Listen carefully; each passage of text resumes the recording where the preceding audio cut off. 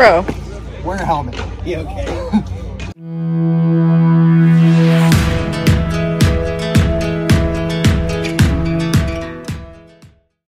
Alright guys, so we're here at the skate park. We're doing a little riding on a mini ramp.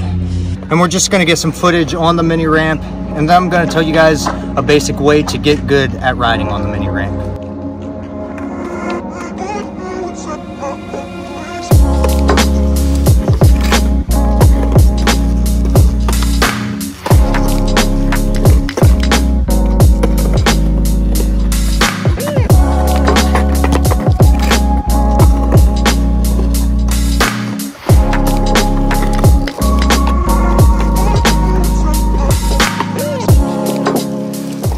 Yeah, I just met Luke. He's showing me some tricks.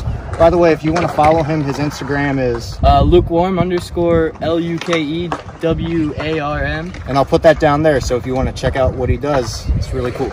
Yeah, I just like you're jumping from like at the end of the run, jumping off. You don't care where your board goes. Yeah. But your board gets stuck on the coping, so you land back on it. Like, I'll do a couple just to get used to it. Okay.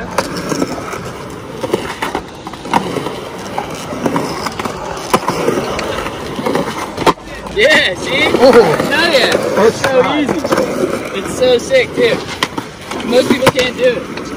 That's all right. So when riding on a mini ramp, one thing you want to know how to do is ride the board comfortably, because you don't want to be falling on the ramp. But once you know how to ride, the best way to start and the most comfortable way to start is just to gently learn how to pump back and forth on the ramp. Pumping from the middle, pump my legs up and down. And you do that for each side when you're on the mini ramp.